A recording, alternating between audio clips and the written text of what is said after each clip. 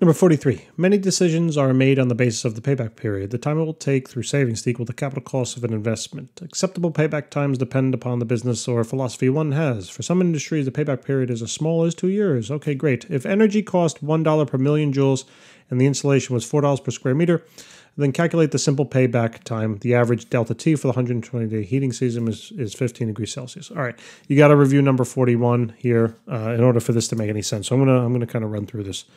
We have this heat loss, the heat loss through conduction formula over here. So let's first find the amount or the total amount of power, or actually the total amount of energy. So we're going to do Q over T is equal to A multiplied by then the delta T, basically, all over then the thickness of the insulation. I'm going to cross multiply the T on over to the other side so that I can get an equation here that just solves for the heat energy.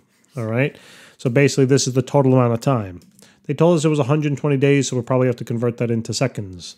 So here we're going to have now the K value of glass wool, that was the insulation 0.042, multiplied by the total area. I'm going to take the base case because I wound up finding how much in percent savings there was. So I'm just going to pretend that we didn't put anything, add any insulation. Let's see what our base case was before adding the insulation. So that's 300 square meters. The change in temperature they told us was 15 degrees Celsius. Great. The time is 120 days, but we got to need that in seconds, so we got to take 120 day, multiply then by 24 hours in a day, and then finally getting rid of hours. 1 hour is then 3,600 seconds. Okay, and then all dividing that whole thing now, everything, by the thickness of 0.15 meters. That was the thickness of the insulation.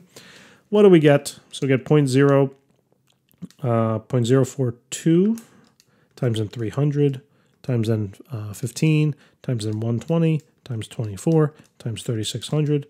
All done divided by 0.15. And, sorry, hold on. Divide that by 0.15. And we get about 1.306 or so times 10 to the 10th, and that's in joules now. They tell us now $1 per million joules, right? So basically now what I can do is do a simple conversion. I can say that it's going to be $1 per 1 million joules. And then basically if you look at the the dimensional analysis here, just multiply that then by this amount of joules that were used. And notice how the joules will cancel, leaving us with dollars. All right, so just divide that by then 1 million. I guess I don't really need a calculator for this, but I'm just double checking. So this is going to be just subtract, just subtract 6 from this basically, right? So it's going to be then 1.3, I'm just going to round 06, I'll just keep it the same, times 10 to the 4th, all right? And that is now in dollars, right? AKA $13,000. Dollars. All right. And that's how much it's going to cost. So this is about $13,060, right? $60. It tells us then that it's $4 per square meter. We realized that we had to insulate the attic space. So this is basically going to be 150 square meters.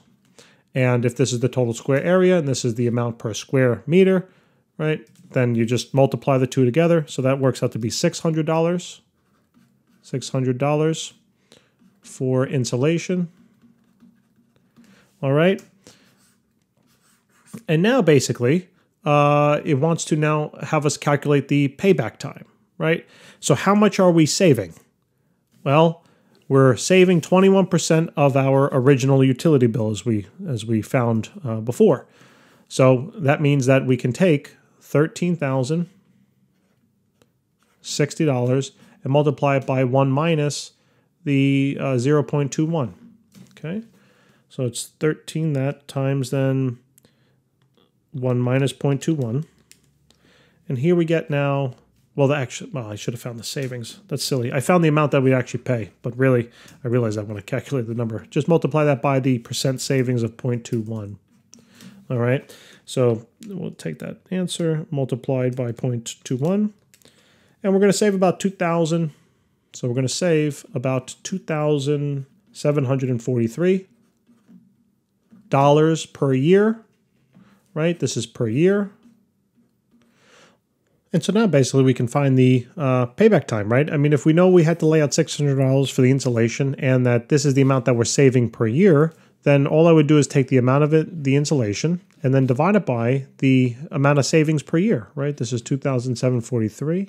Basically, the years would come on up to the top, and we would get then our payback period. So it's going to be 600 divided by 2,743. And it'd be about, yeah, really not much at all, right?